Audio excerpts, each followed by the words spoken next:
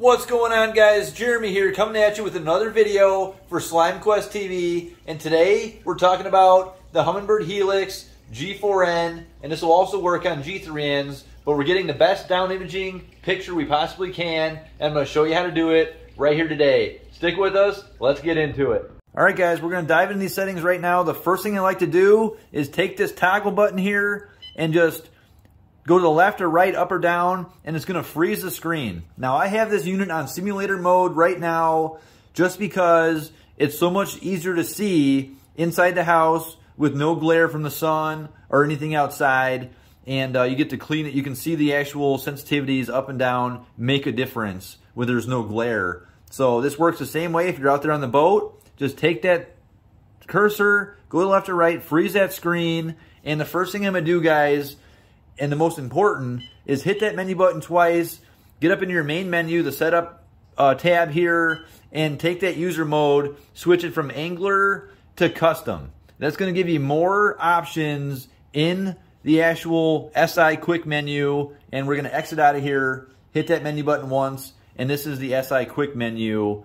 And now we have DI Enhance, which is going to have the contrast and sharpness in there. Before, on angler mode, we just had sensitivity and contrast.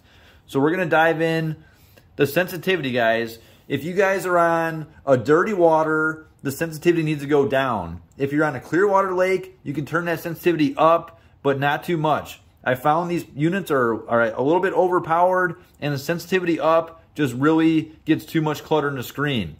For most situations, I fish a little stained water. I like to have my sensitivity down to about 8. Cursor on down. We now have the DI Enhance. We cursor over to the right, and we have our sensitivity, contrast, and sharpness.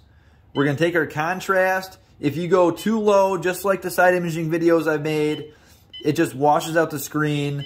On down imaging, I like to have this up to around 13 or 14.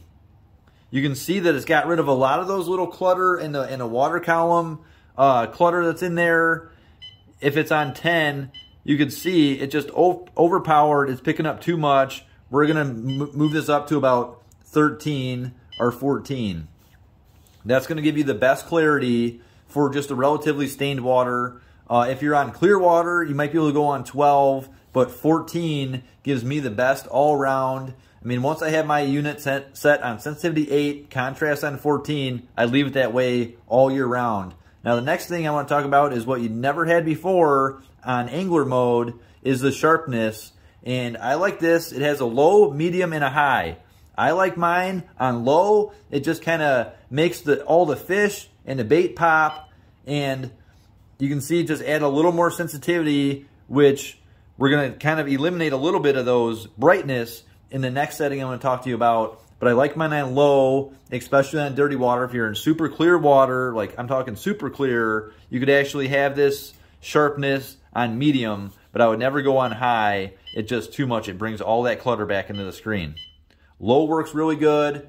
We're going to exit out of here, hit that menu button one more time to get back to our regular quick menu. And the last thing I'm going to talk about, guys, is the DI Dynamic Contrast. And I like mine on. This is really varies from each person to each person, but I'm going to turn this on, and it just kind of darkens that screen back up, and it makes the dark stuff that is not hard bottom darker, and the hard bottom stuff that we're really looking for, the fish and the rocks and stumps, things like that, really come out. So that's what the picture looks like, guys, when you have a good clear picture, and that's how you're going to take your Humminbird Helix G4N unit to the next level, getting that clear picture here on down imaging.